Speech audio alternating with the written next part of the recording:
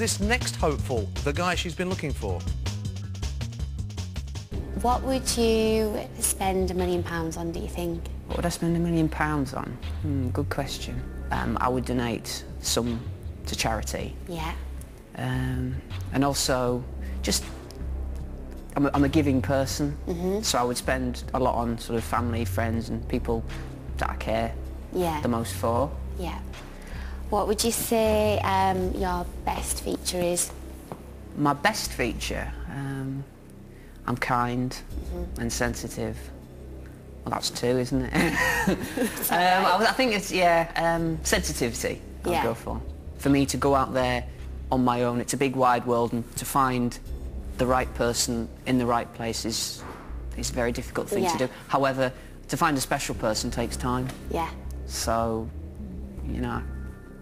Things look like they were going so well, but sometimes under pressure you can just run out of things to say, and time just goes on and on.